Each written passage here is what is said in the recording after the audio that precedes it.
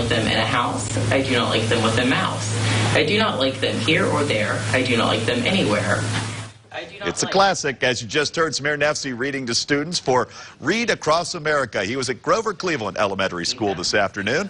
Samiar reading the classic Dr. Seuss book, Green Eggs and Ham, to the second graders there. Syeda Abbas read at Grover Cleveland as well. This morning, she selected one of her favorites from the Dr. Seuss library, The Lorax. She read to the first grade class with students wearing hats from the book, How Do You Do?